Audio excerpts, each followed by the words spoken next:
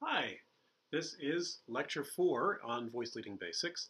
What I'd like to talk about today is types of root movement and how this is going to set us up for actually doing voice leading, what the procedures will be for different types of root movement. What does root movement mean? Whenever you're moving from one chord to another, what's going to be important what the distance is between the two roots of the chords. Let me show you what I mean. If I'm in the key of C,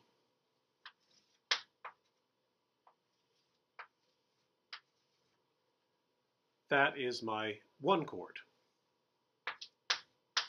C, E, and G.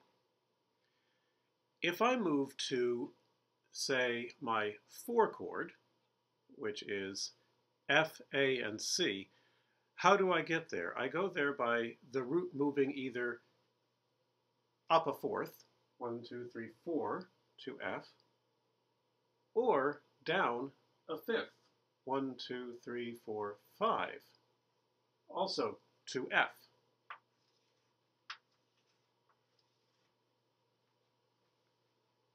And there's the four chord.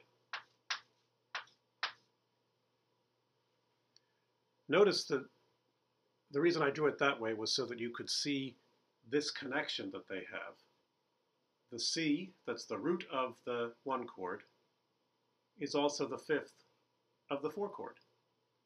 So these two chords, which are a fourth or a fifth apart, have one note in common, or we're going to call it a common tone.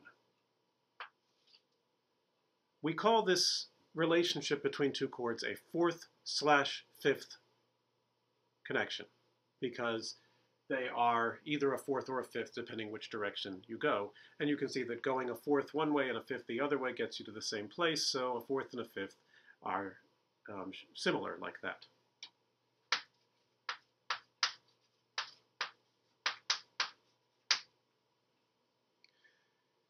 Let's say the next chord is going to be a 5 chord.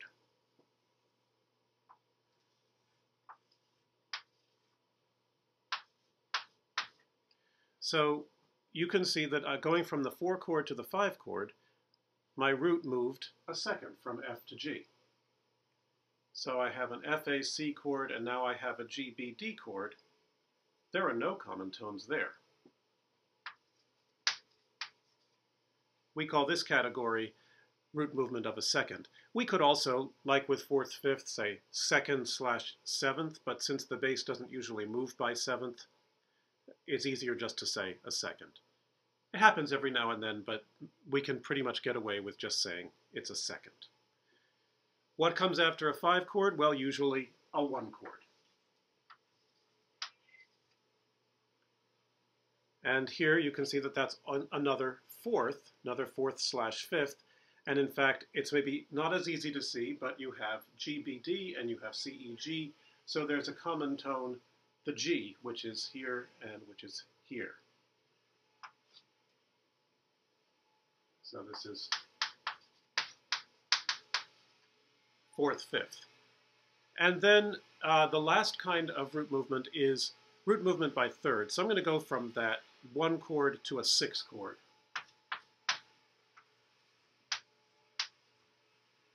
Which means that we move down a third. The root moves down a third. And notice what happens. From C-E-G to A-C-E, you have 2 common tones.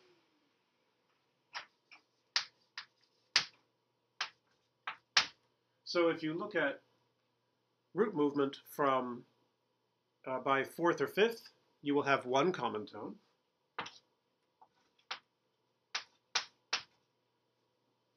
Root movement by second gives you 0 common tones. I'm using CT for common tone. And root movement by third gives you 2 common tones. What does that mean for our voice leading? I'm going to show you how the standard connections for those work in the next lecture. And then I'll have a final lecture which is about all the things you're supposed to avoid.